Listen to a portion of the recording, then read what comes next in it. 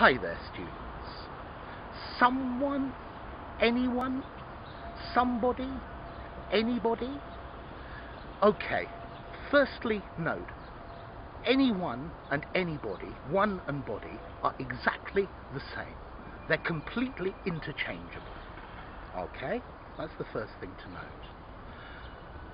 We use someone or somebody in positive statements, like some and any. We use anyone and anybody in negative and interrogative statements.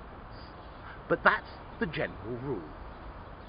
And remember, we use no one or nobody to say not anybody.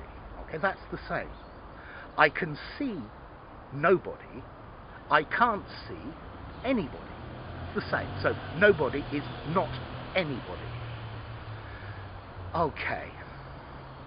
Remember, there are some exceptions to our some positive, any negative and interrogative rule. We use somebody in questions for offers and requests. Can I help somebody? Okay, here I'm making an offer. Can I help somebody? Can someone help me? I'm asking for help. We also use somebody in questions when we expect the answer yes.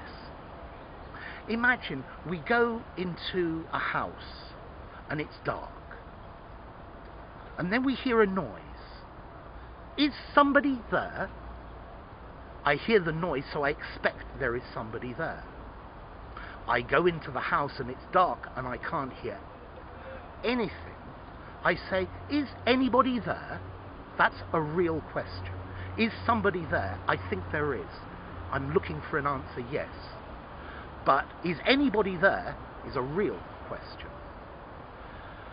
Okay, notice with someone and anyone, this is the same for anything, something, nothing.